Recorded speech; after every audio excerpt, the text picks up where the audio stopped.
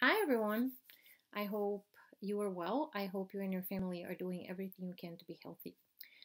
My name is Claudia Fiks. I am the in house program director at the Eliot School. I've been here for 2 years and working at a nonprofit arts based organization has been part of my life.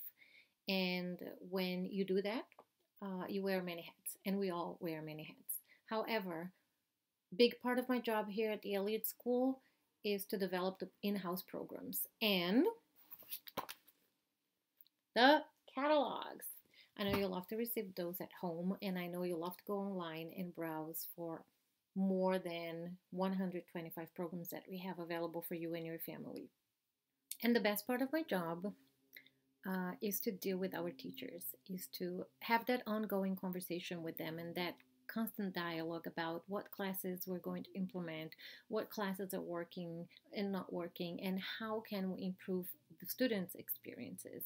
I'm always looking for new teachers. I'm always looking for new mediums to implement and to bring to our school. But the fact that we already have an incredible talented roster of more than 100 active artists and teachers and art educators. It's really unique. It's a privilege. I love that aspect of my job. And the idea that our doors are always open and we can always maintain that conversation about improving our offerings, it's really special and I really appreciate that. Right now, I really miss visiting classes and seeing the students.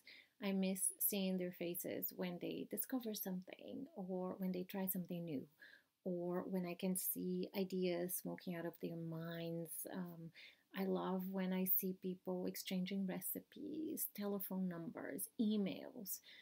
And I really miss this incredibly good vibes that we get to experience in each class. And now more than ever, I really miss that because we all know how much we need those feelings and emotions back into our lives right now. Hmm, what have I been doing? Of course, Zoom is my best friend.